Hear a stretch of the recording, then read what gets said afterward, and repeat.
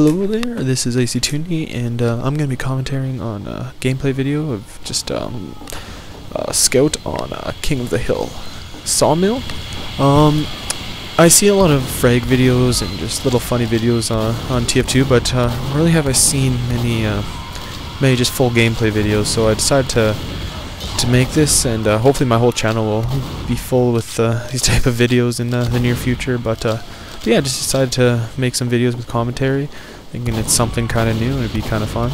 But yeah, I'm just playing the Scout in this video, and I'm using just the three original weapons, which is the scattergun, pistol, and bat.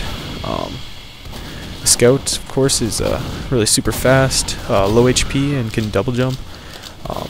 So here I'll be making use of a lot of terrain in the video here, like right now, trying to sneak up on the medic there and hopefully kill him.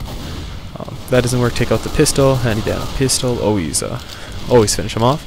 But yeah, the Scout is a very powerful class if you know how to aim and you know how to move. It has a really high skill ceiling, so some of the good Scouts are like absolutely crazy and insane because, well, it's like a speed demon, like killing machine, you know. But yeah, there's my first death there. I think that's the first death in the whole video. But yeah, Scout's really fun to use, and once you get better at it, it gets even more fun. Here this guy's using the fan, which I don't really like, but maybe I can show some of that footage in another video. But yeah, here we go. I'll talk more about what's happening in the video. But yeah, King of the Hill, there's basically just one control point in the middle of the map. Both teams are trying to take it. Let's see if we can get that. No. But yeah, both teams are trying to take it, and if you have it, your time limit runs down on your side, and if it's at 0, right now it's at 150, if it's at 0, then you win the round at least. But here I'm just doing some long range damage. The scattergun doesn't really do much damage at long range, but it's kind of good for aggravating your opponents.